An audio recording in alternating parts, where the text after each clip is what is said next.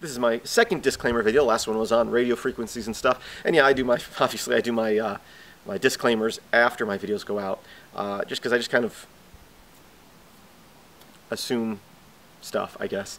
Anyway, I've done a number of videos where I've gone out to kiosks that I found, whether they're touchscreens or have buttons, and shown you how to get to menus and other stuff. And there have been people concerned, oh, you're going to get in trouble for doing this. Oh, you know, I could. You can get in trouble for walking across the street the wrong way, too. My videos show that I'm not doing anything malicious. I'll give you an example. There was the one with the gas pump where I found that if you hit two buttons it brings up a menu, and I clicked on one of the menu buttons and it asked for access code. Now if I sat there and tried a bunch of different access codes, yeah, now I'm trying to brute force the thing, I'm trying to break the machine. But besides that, I'm just using functionality of the machine. I hit two buttons, and you know, I'm not a lawyer again, and yeah, I guess I could be pulled into court for hitting two buttons. I don't think that I will.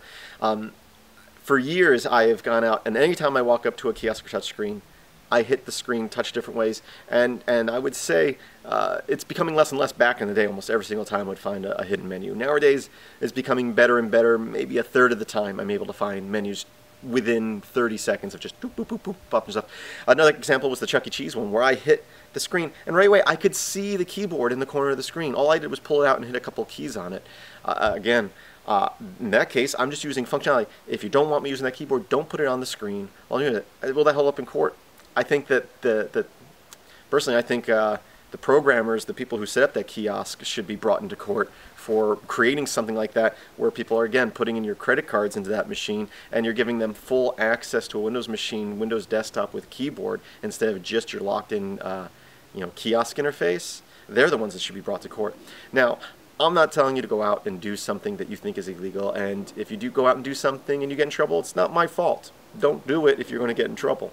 But if you're going up to a machine and you're typing in any type of personal information or sticking in your credit card, you should be aware of what that machine is doing. And if there is a hidden menu that shouldn't be there because it's poor design, you should know about that before you stick your credit card in there. So you should have the right to hit two buttons on a gas pump and see if a menu comes up. There should be nothing wrong with that. And you know what? If everybody did it, then you know what? They would stop putting those buttons in there. Now, another topic, someone, I'm assuming jokingly, said, I'm going to sit there and try to brute force this thing. Another person said, I should build a robot that's going to try to brute force this. You know, obviously, you're not going to sit at a gas pump and sit there and try all these different digits.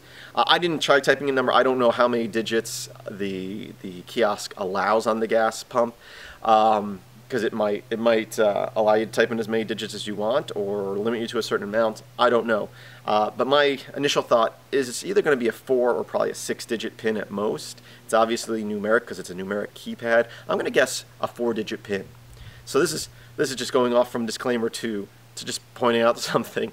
If it's a 4-digit pin and it's numeric only, that means that there's 10,000 possible combinations. Knowing this, how hard would it be for someone to get together across the country, online, find 1,000 different people with these gas pumps near them, assign each of them 10 codes to try, and in no time, the code would be broken. That's why you shouldn't have menus like this, even with an access code, without accessible.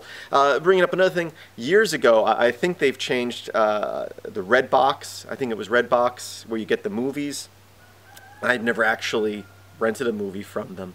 But I do know that years ago, I found, again, this is a touchscreen, so I just walked up to the machine, started touching the corners, and I found that at the main screen, I think if you touch the top right corner 3 times, or maybe it was left and right a couple times, something like that, I did figure out all of a sudden a menu would come up. Well, not a menu, a little animation, ask you to insert a maintenance disk.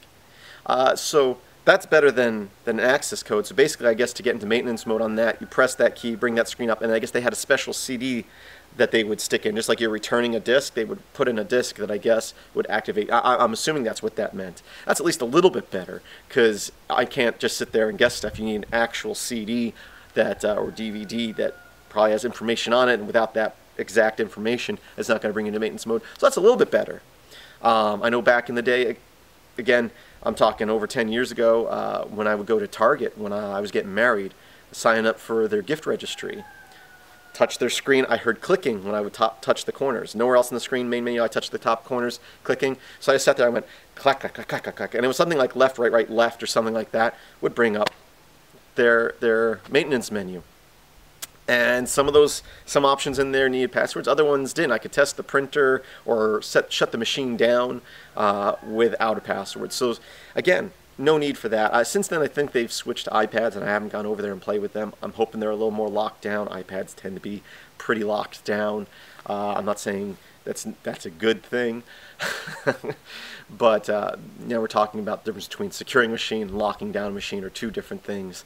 Anyway, just a thought.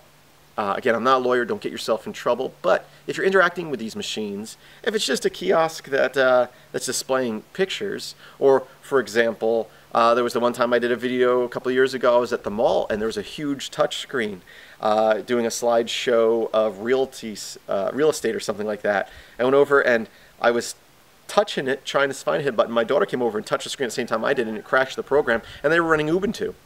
Again, it doesn't matter whether you're running Windows or Linux, there's no reason for a full desktop to be running on that machine. Just open up your application, start Xorg if you're running Linux, maybe with a very basic window manager, but no need for a desktop interface. The only thing it should be running is your kiosk and the graphical display interface like Xorg.